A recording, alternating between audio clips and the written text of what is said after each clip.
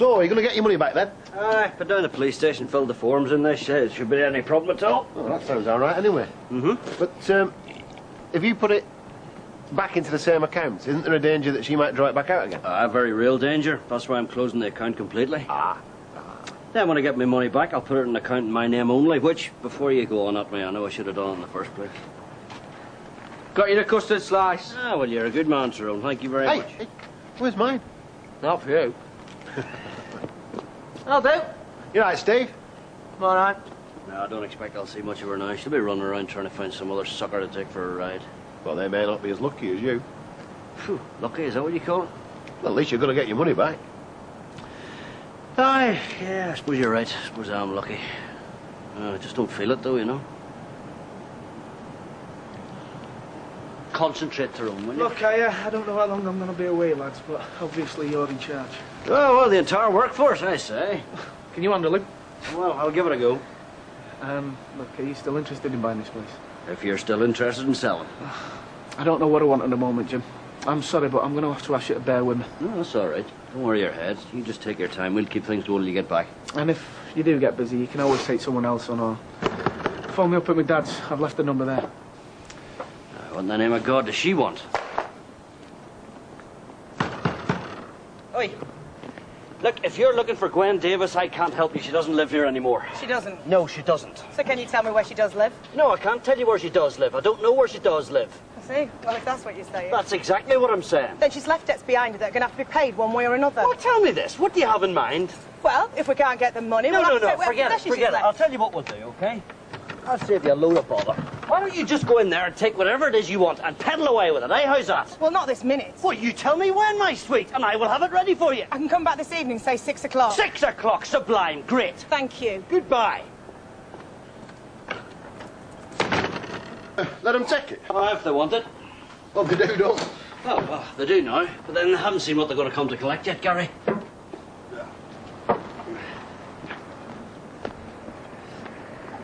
There. Cheers, Gary. No problem anymore. No, whatever else there is to come, I'll do it myself. Yeah, I'll see you, lads. Good luck, mate, and give my regards to Bill, won't you? Okay. See you, Cap. Yeah. See you now. See you. Cheerio now. Bye, see you later. What is he doing? Looks like he's got rid of her, and now he wants rid of her furniture. Well, you can't just leave it all there like that, surely. Oh, anyway, are we having a drink? I'm parched. You coming early? No, I think I'd better go. Yeah, well, I thought I'd better do that. Then I thought, no, I'd sooner have a drink. You coming then, Bobby? Yeah. See ya. Go on, then. Well, what's all that about? I don't know. Well, it can't stay there. I've got deliveries in the morning. The van will never get through. Oi! Oi! Oi! This your rubbish, is it? Well, you see, Michael, I inherited it from my ex-fiancée, so, yeah, I suppose you could say it belongs to me. Why, what's it to you? I'll tell you what it is to me. I need access to my premises. I suggest you get rid of it. I understand your problem, Michael. I'll tell you what, I'll get rid of it right now. Hey, Linda.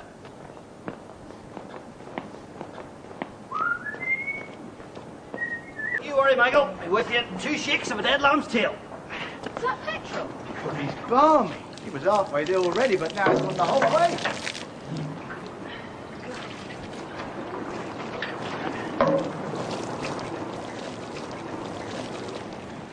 What?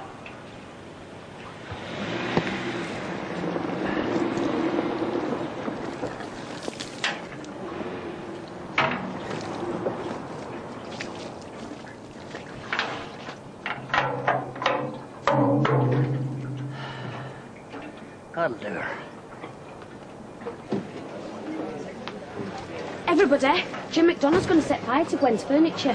He's not. Yeah, now.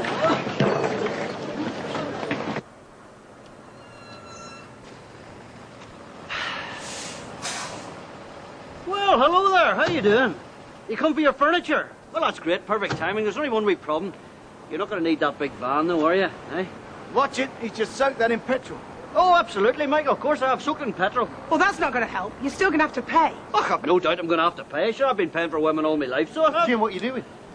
Go back inside, Gary. Don't worry your Well, head, that's not man. going to help. Well, it's going to help me, so it is. Jim, don't. It's going to help me forget.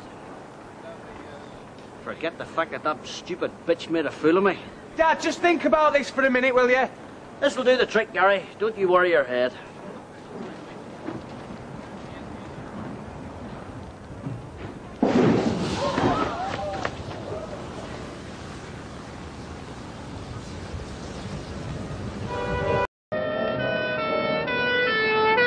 All this because of a woman. Happily was upset. She did try and take all his money. Are you flipping mad or something? I don't believe this. Oh, come on, it's a nice wee blaze. Do you no harm? Hey!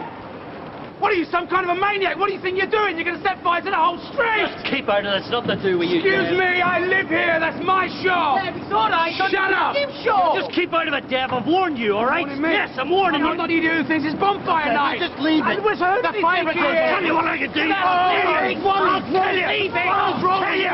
Hey! Do I'm not having to talk to me like that. Get inside! Take him inside! Get inside. You're a dead man. I think you've proved your point, whatever that means. So who does he think he is? Yeah, he should be locked up. Yes, something like that. Hey, Gary, come on in. Have a beer if you don't mind standing up, that is. I'd rather you took a minute to tell me what you think you're playing at. 1 minute I'm helping you shift furniture, the next you're playing Terror and Inferno. I've got kids next door. Gary, it was a gesture, all right?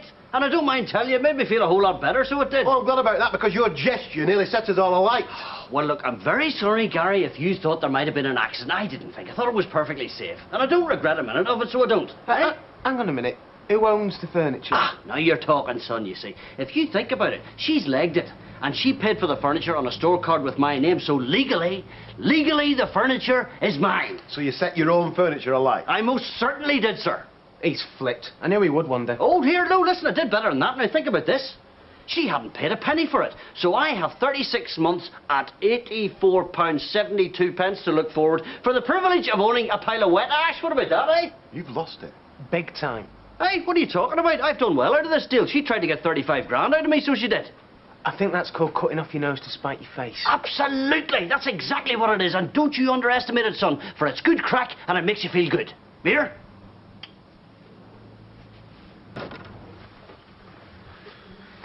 Hello. Don't worry, I won't cause you any trouble. Do you mind if I finish my beer?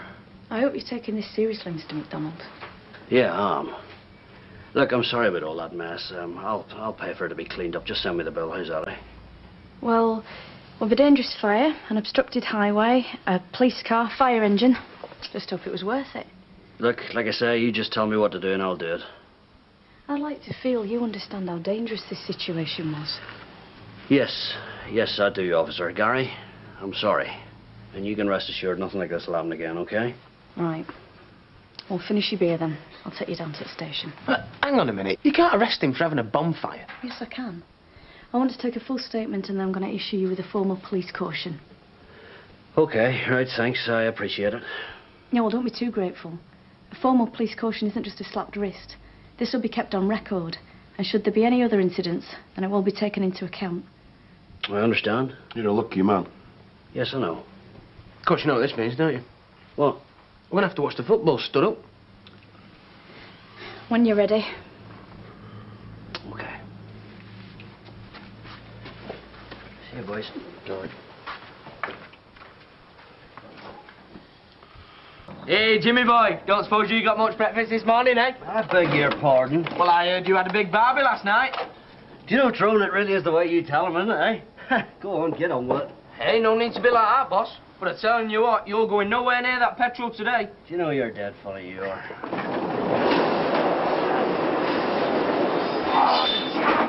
Hey, can I work on the Jag? No, you can't, Tyrone. Oh, come on, we never get any decent cars in here. What's wrong with it? Well, there's nothing wrong with it. He just wants to change it over to unleaded and we haven't got the parts. It's going to have to wait. Well, I tell you what, why don't I take it for a spin, you know, check everything's all right and that? No chance.